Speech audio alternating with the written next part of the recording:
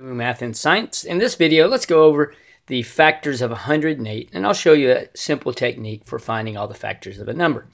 Okay, 108 is a composite number, which means that it's divisible by numbers other than 1 and itself. So what I'm going to do is I'm going to write 1 and 108, because I know 1 times 108 equals 108.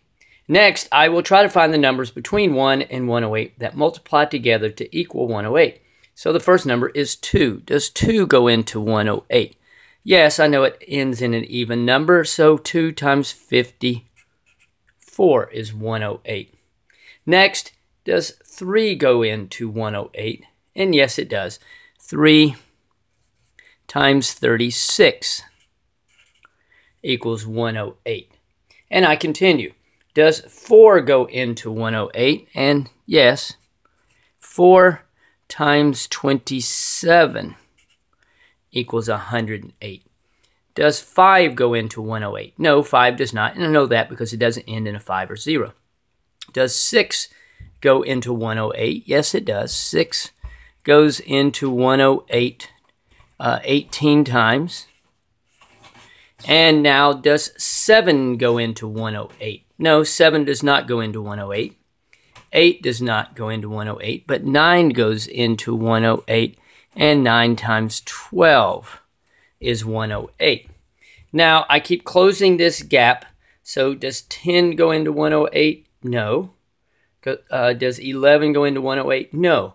So now I'm back to the 12. So at this point, I know I have all the factors of 108, and they are 1, 2, 3, 4, 6, 9, 12, 18, 27, 36, 54, and 108.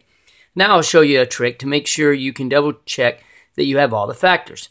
So let's find the prime numbers that multiply together to equal 108. And I like to use a factor tree. 2 goes into 108 54 times. Circle the 2 because it is prime.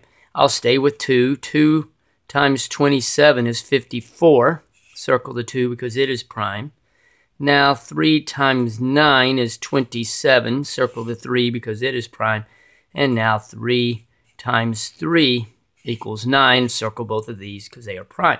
So the prime factors are 2 times 2 times 3 times 3 times 3. Now here's the trick.